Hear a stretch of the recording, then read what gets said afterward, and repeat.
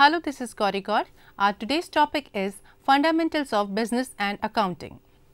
In this session, we will discuss accounting process. The accounting process starts with identifying accounting transactions, recording it in journal, classifying in ledger, making of trial balance, adjusting the trial balance, and then preparation of final accounts. These are based on accounting rules. The accounting process is, first of all, we have to identify the financial transaction, then recording the transaction in the books of primary entry, that is journal, then classifying the accounts in the books of ledger, then balancing the ledger accounts, afterwards preparation of trial balance, then adjusting the trial balance and telling it. At the last, preparation of final accounts. Let us discuss traditional rules of accounting. While entering into any recording of the financial transaction, rules of accounting are to be applied as: first, personal account. These are the accounts of the persons with whom the organization deals in various capacities. For example, capital account, account of the customers, account of suppliers, bank or financial institutions, etc. Rule of debit credit is debit the receiver, credit the giver. Second is real account. These are the accounts of assets and liabilities. For example, first of all, it is tangible assets like land and building. Second, plant and machinery. Third, vehicles. Fourth, furniture, fixtures and fittings. Fifth, cash on hand. Sixth, stock on hand. Seventh, intangible assets like goodwill, patents, trademark, copyrights, etc. Rule of debit and credit is debit what comes in, credit what goes out. Third is nominal account. These are the accounts of incomes and expenses. For example, salary account, commission account, printing and stationery account, insurance account, telephone expenses account, interest paid and interest received account, commission paid and commission received account, etc. Rules of debit and credit is debit all expenses and losses, credit all incomes and gains. Now, let us understand modern rules of accounting. Modern rules of accounting are: first is, if there is increase in asset, asset account is debited, while if there is decrease in asset, asset account is credited. Second is, if liabilities decreases, liability account is debited, while if liability increases, liability account is credited. Next is capital account. It decreases, amount to be debited. It increases, amount to be credited. Next is, if revenue account like rent received decreases, revenue account is debited, while if it increases, revenue account is credited. Next, expenditure account like salary paid, wages paid, etc. When increases, expense account is debited, or when it decreases, expense account is credited. Next, withdrawal account, that is drawings. When drawings increases, drawing account is debited, while if it decreases, drawing account is credited. Do you have any idea about main books of accounts required to be maintained by all business entities? The basic book of account is journal. A journal is called a book of prime entry or a book of original entry, as all the business transactions are entered first in this book. The word journal means daily record. The transactions are entered in this book as and when they occur. In this book, both the aspects, that is the receiving aspect as well as the giving aspect of the transaction, are recorded. The process of recording a transaction in the journal is called journalizing. The entries made in the journal are called journal entry. Let us discuss steps in journalizing. It is the process of recording the business transaction in the journal that referred to as the book of original entry or book of prime entry. The various transactions are entered in the journal in order in which they happen as to date. First is, take up the transaction one by one. Read and analyze the transactions carefully from the business entity point of view and identify the accounts that are affected by the transaction. Second, identify the account affected into three categories classified into personal, real and nominal account. Third step is each class has its rule of debit and credit. Now, apply the relevant rules and decide which account is to be debited and which account is to be credited. Let us understand the process of journalizing with the help of an example. First transaction commenced business with capital of 50,000 rupees, includes two accounts, cash and capital, where cash is an asset or real account while capital is liability or personal account. Now, as per the rule of debit and credit, cash the asset increases, whereas capital is liability which also increases. Therefore, capital account is credited by 50,000 rupees. In the same way, the accounts involved in the remaining all transactions are debited and credited as per the rules of debit and credit.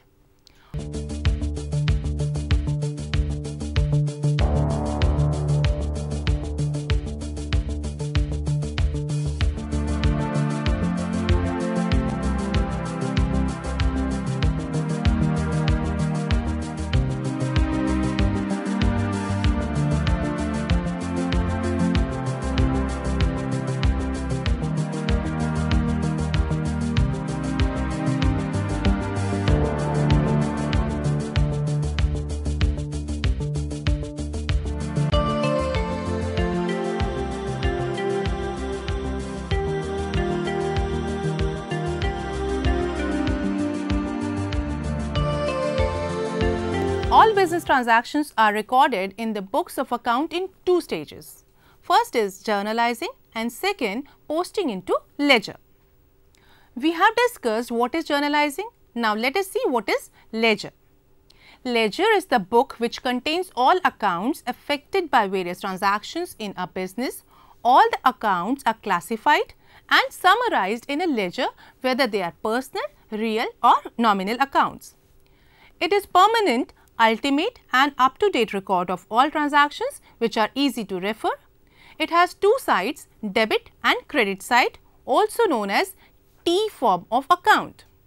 Let us understand the format of ledger account. An account is summarized record of all transactions relating to a particular person or an item. The format of ledger account is the left hand side indicated as DR, that is debit side of the account, and right hand side is indicated as CR, which is credit side of the account. Moving further, let us discuss steps involved in ledger posting. First step is the accounting entries are recorded in a journal. They form the basis for recording in the ledger account, and the process of entering the transactions in the ledger is called posting. Second step, each journal entry has minimum 2 accounts. Therefore, those 2 accounts are to be prepared in ledger account with debit and credit side. For example, for cash purchases, entry will be purchase account debited and cash account credited. Third step is posting of this is to be done in both the accounts. In purchase account debit side, write to cash account, and in cash account credit side by purchase account. Fourth is, while posting the account, the same date will appear as it appears in the journal. Next step is, there is no narration recorded in the ledger accounts. Then sixth is, the folio column will contain the page number of the journal where that particular entry is recorded, so that it can be cross checked.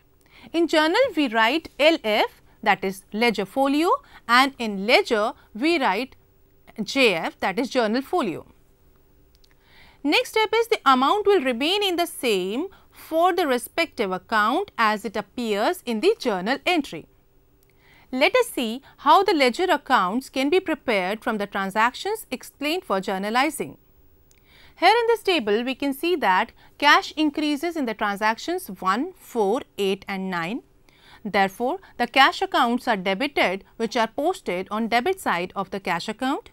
Cash decreases in transactions 2 and 7. Therefore, cash account is credited in journal and posted on credit side of cash account. Now, let us see the difference between debit and credit side. Total of debit side in cash account is 1,17,500 rupees. Therefore, 1,06,500 is closing balance of cash. In the same manner, in the first transaction, capital is credited in journal by 50,000 rupees, which is posted on the credit side of the capital account. By closing capital account, it shows closing balance of 50,000 rupees.